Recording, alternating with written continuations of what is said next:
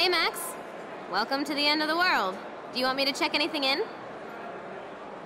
No thanks, Stella. Have you seen Nathan yet? No, thank God. That boy creeps me out. Wait, some girl just asked about Nathan before you came in. What girl? She had blue hair, dressed like a punk. I've seen her putting up those Rachel Amber posters.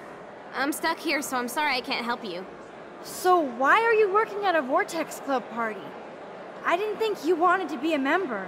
Screw that. I'm here for the job. Who hired you?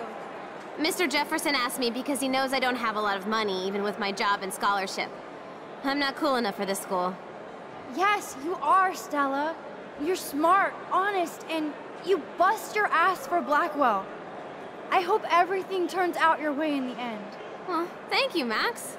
I really appreciate that. Hey, your face looks so intense. Are you okay? No, I'm actually not okay. I just need to find Nathan. And don't get too close if you see him. Hell no.